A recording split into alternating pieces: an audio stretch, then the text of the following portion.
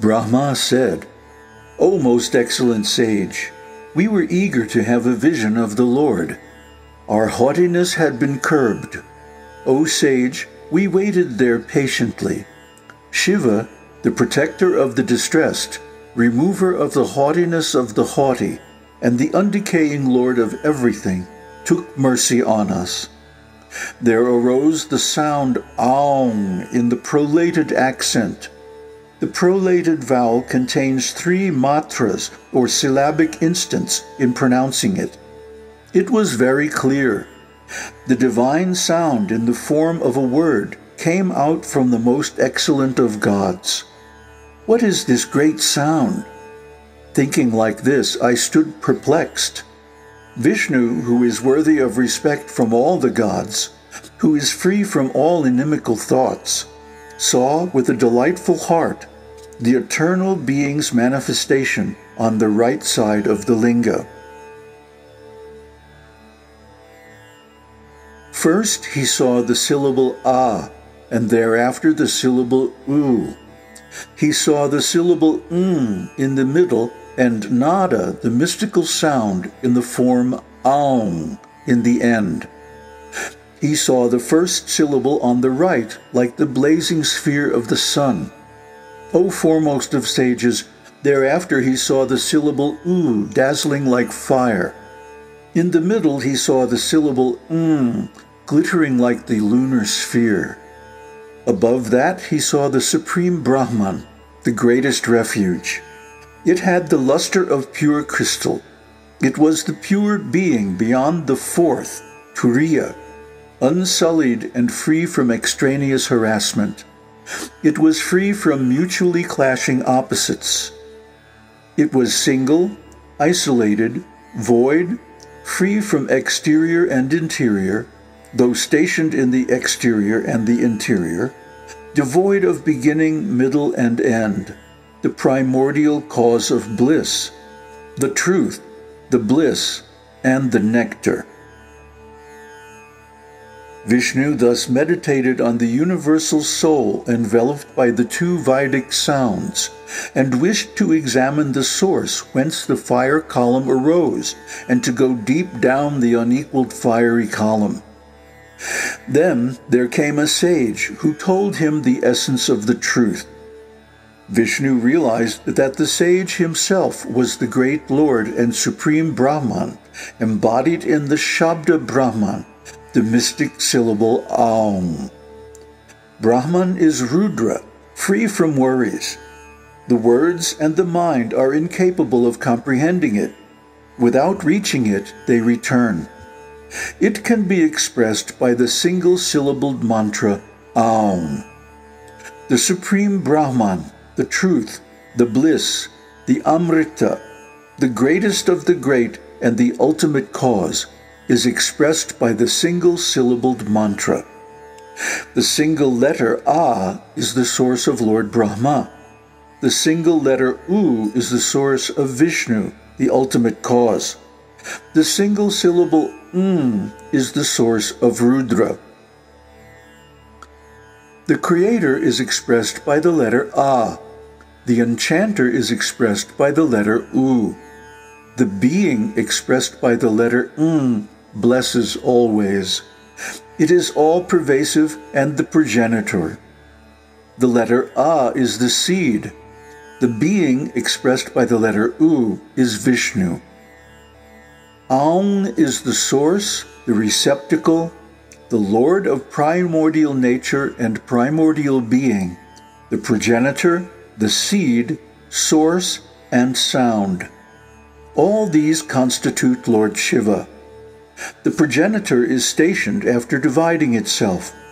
From the liṅga of the progenitor, the Lord, arose the seed, the syllable A. The bija being deposited in the yoni, the letter U began to increase all round. It became a golden egg. It was something known which could not be delineated. The divine egg floated in the waters for many years.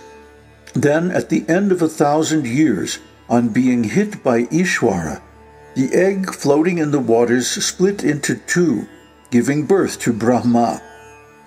The auspicious golden upper lid became the upper region, and the lower one became the earth of 5 characteristics.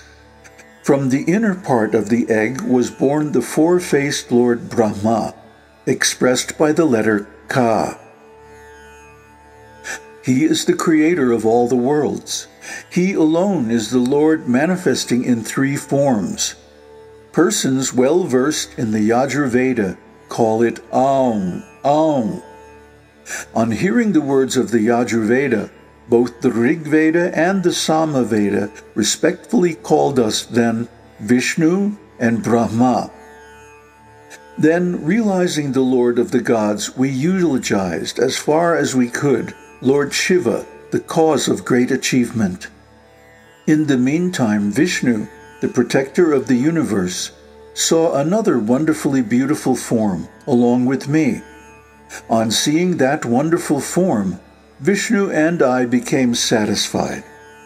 The form had 5 faces, 10 arms, and a complexion white as camphor, O sage. It had diverse brilliant features. It was decorated in different ornaments. It was highly liberal and endowed with great prowess. It had all the characteristics of a great man. Thereafter, the Lord Śiva was pleased. Revealing his form embedded in letters, he laughingly stood before us. The short letter A is his head. The long letter A is his forehead. The letter E is his right eye, and the letter E his left eye. The letter U is his right ear, and the letter U his left ear. The letter Ri is the right cheek of that great Lord. Ri is his left cheek. The 2 letters L and Ri are his nostrils. The letter A is his upper lip, and the letter I is his lower lip. The letter O and the letter Au are respectively the 2 rows of his teeth. The letters and Aha, Anuswara and Visarga, are his palates. The 5 letters Ka, Ka, Ga, Gha, and Na are his 5 hands on the right side. The 5 letters Cha, Cha, Ja, Jaha, and Nya are his hands on the left side.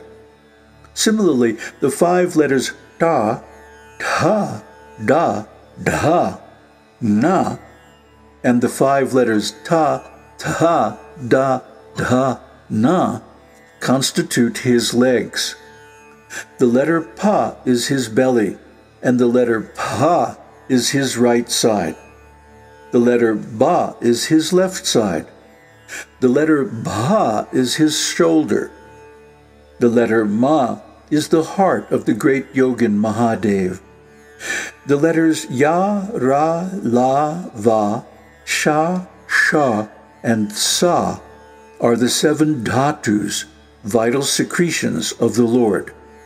The letter Ha is his navel, and the letter Ksha is his nose.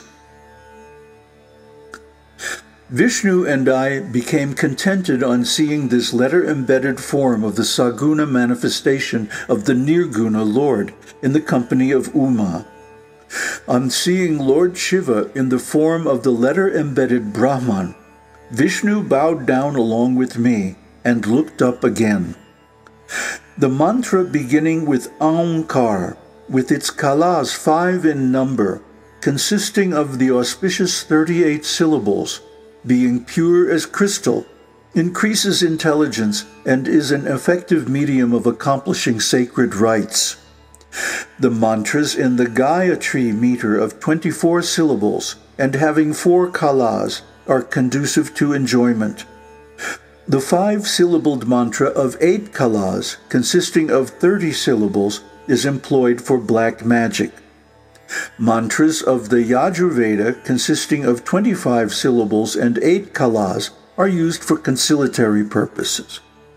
The mantra of 13 kalas, consisting of 61 syllables, is conducive to outcome, increase, and destruction.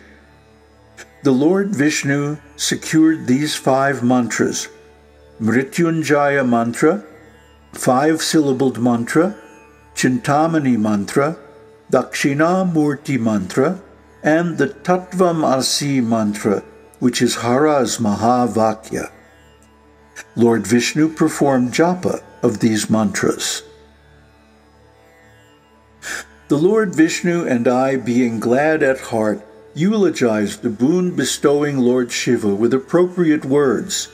Śiva, who is seen in the form of kalas, varnas, syllables, rik, yajus, saman, ishana, isha, puratana purusha, the ancient being, the merciful, pleasing to the heart, hidden from all, ever auspicious, a great deity, of beautiful feet, bedecked with huge serpents, with legs, eyes, and hands extending on all sides, the Lord of Brahmā, and the cause of creation, sustenance, and destruction of the world.